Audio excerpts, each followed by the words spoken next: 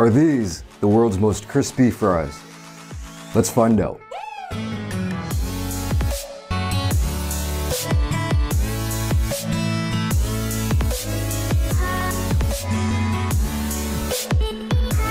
So a couple days ago, I made a late night impulse decision to buy a burger and fries, and I got it from a place that I've heard about. It's a pretty popular burger joint around here.